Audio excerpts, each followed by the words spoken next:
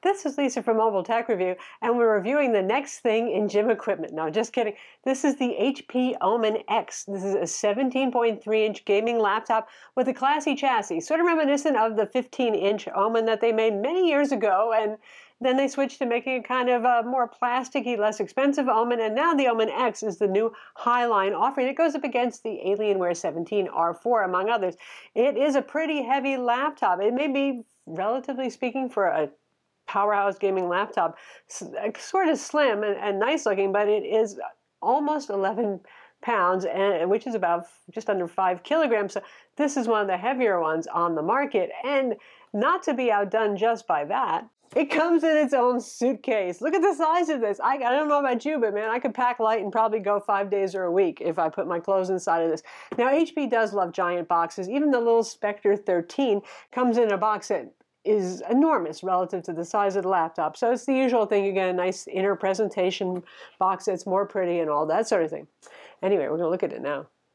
So the HP Omen X17 is, well, a 17.3-inch gaming laptop, and it's their high-end offering. Not just the chassis looks more classy and all that sort of thing, but it's got high-end components going after the Alienware 17R4, the Acer Predator 17-inch high-line model, the MSI GT73 VR Titan Pro. That's the more affordable version of the Titan Pro, the 73, and so on. You get the idea. But the price isn't too bad. They're like undercutting Alienware by a bit. Now, granted, both HP and Dell are really big on having sales and discounts and coupons on their websites, so prices can ping-pong around a little bit there, but for something with the Intel Core i7-7820HK, that's the overclockable CPU in here, and an NVIDIA GTX 1080, this one here with some other nice components is around $2,300 to $2,500, depending on where you pick it up and so on. Now, ours was provided by Computer Upgrade King, otherwise known as Cuck USA. Don't blame me, folks. There it is right there. You can see their name, and they're one of those folks that has a website where you can buy all sorts of gaming laptops, and they'll do customization for you if you want better or faster M.2 SSDs, different hard drive configurations, that sort of thing.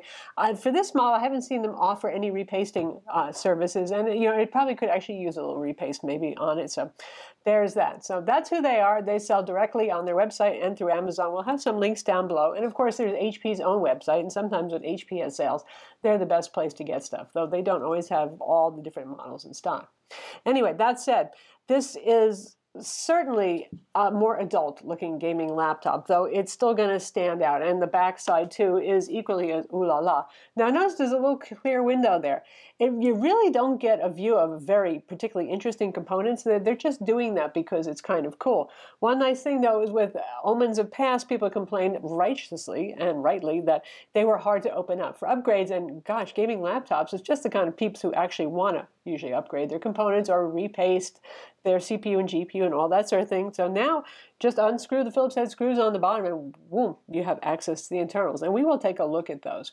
This is a metal casing. It's aluminum, and it's quite rigid, and yeah, it's good looking stuff. The only bad thing is, oh my God, does it show fingerprints like there's no tomorrow. Yeah, you're going to have to clean this thing all the time with a damp rag and a little hard rubbing with that microfiber cloth to keep it looking pretty. Now, it's not just a pretty face with pretty high-end brains inside that's only going to be beat by something like the Origin PC that we recently reviewed that has a desktop CPU inside. If you want something that isn't that power demanding, doesn't take 2 power supplies, your normal-ish gaming laptop, well, this one is it. And one of the things I like is you get a mechanical keyboard. Now, I'm actually not a fan of desktop mechanical keyboards. The travel to me seems very old-fashioned. The switches can be kind of noisy, but this one is just right, Goldilocks right.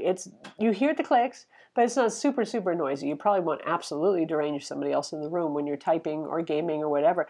The rollover action on this is pretty good, and 2.5 millimeters of travel is good. It's not insanely deep, so I really found I liked it a lot, and I missed having it when I didn't anymore. It's a very nice keyboard.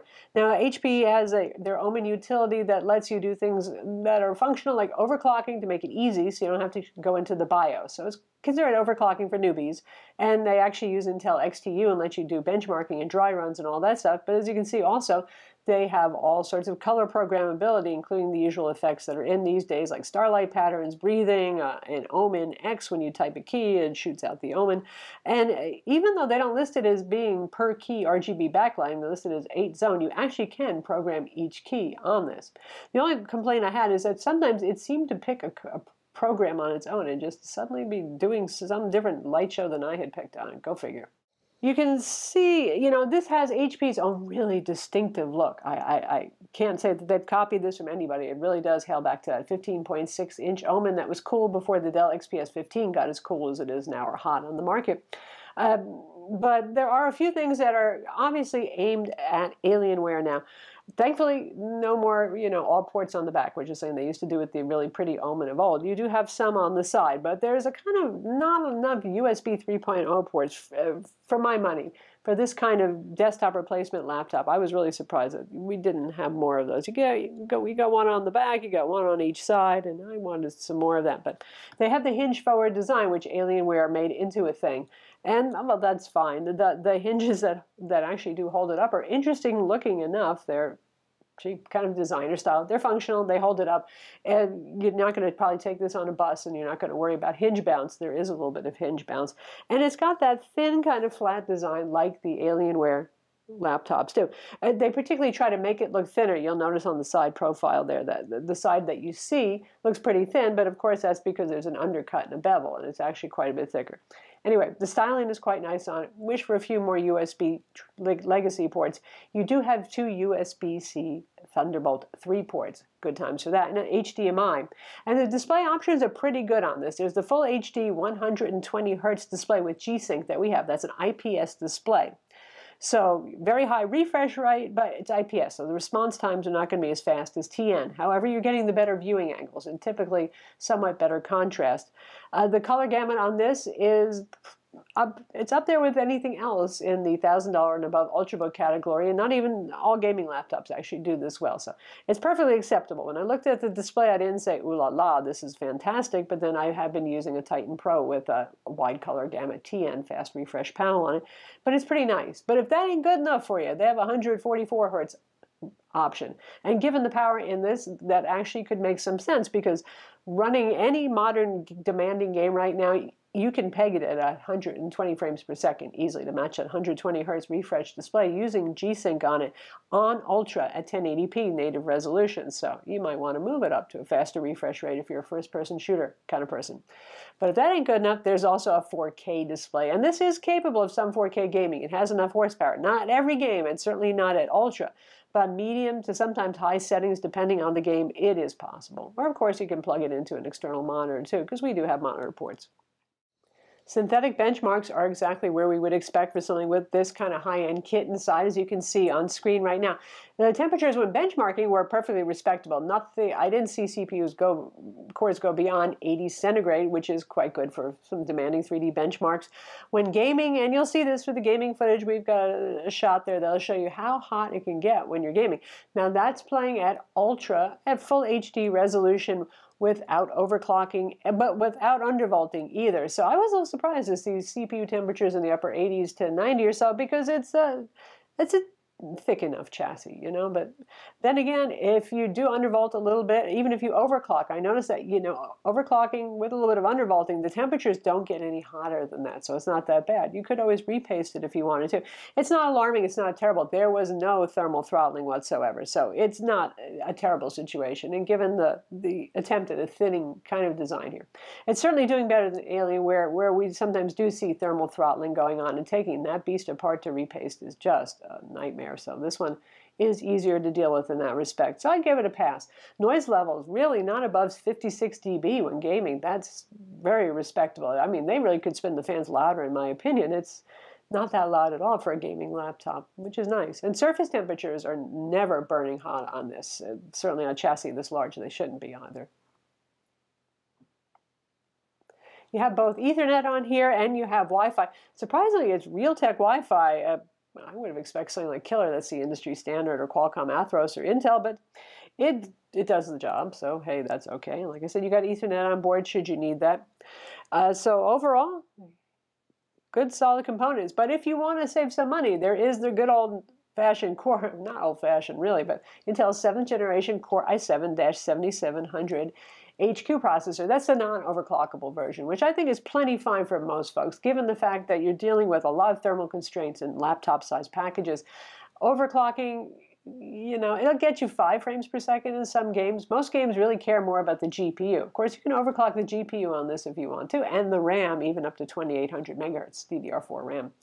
So yeah, but anyway, if you want to go with that regular old Core i7-7700 HQ and a GTX 1070, starts around $1,800. So not so bad there. Of course, that doesn't include the M.2 boot SSD. So you start adding stuff on, and probably where you want to be with this is in the $2,100 and up for nice configurations.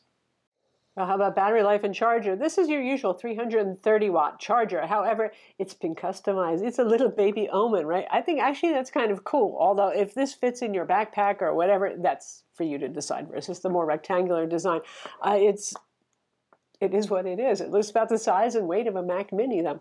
Inside the laptop, there's a 99-watt-hour 6-cell battery. That is the largest that they can make and still be allowed, or you can still be allowed to take this on an airplane. That's the reason for that limit at 99 watt-hours. So pretty beefy battery here. We have G-Sync, though. You know, we're not going to be using any switchable graphics going on here to use Intel graphics. So battery life, not when not gaming, is about 3.5 hours, which is actually not that bad. Some gaming laptops only manage 2, so big battery in there, that helps. To open this up, it's really delightfully simple. Just remove the visible Phillips head screws, the small Phillips head screws, and you yank up starting from right over here. And this is actual ventilation here. These are the air intake areas. This is just decorative, but you can see light through here probably. And so it's a lot of air intake there, and it exhausts air through the sides and through the rear. So that's how that works. Do not lay this on the bed when you're gaming. In other words, you'll strangle it. So we put that aside, and there we have 2 RAM slots. So maximum RAM would be 32 gigs if you got 2 16-gig modules. And right here we have our M.2 SSD slots. We've got slots for 2 SSDs. That's pretty decent right there. We've obviously got our boot SSD in there. PCIe NVMe. If you go with the SSD option, you go straight to the fast SSDs. The hard drive bay is over here, and typically it's a 1 terabyte 7200 RPM hard drive. And typically, I think also the recovery partition is on the hard drive and not the SSD, but I'm not sure. HP changes those things up. Battery over here, big and large. Stereo speakers over here. Now what's going to be delightful to Alienware 17 customers, say if you tried an R4 and you decided you were going to go to hell and die first before you could ever take that apart and repaste it, look how easy this is. Even the Acer Predator is not the most fun thing to open up and get to the CPU and GPU to repaste it. So here we have 2 very large fans, nice size fans right there, good quality ones, and here is our heatsink plates for the CPU and the GPU. All easy to get to. So isn't that nice? If you want to clean out your fans, no problem. If you decide you want to repaste this and see if you can get it to run cooler, you can do that. The only thing that's not so easy to get to is the Wi-Fi card under here, but typically most people do not replace their Wi-Fi card, so I suppose there's that. So one expects big sound with big gaming laptops, right? HP, I don't know, and they're banging Olufsen audio. They just always go for not particularly loud or not particularly full stuff.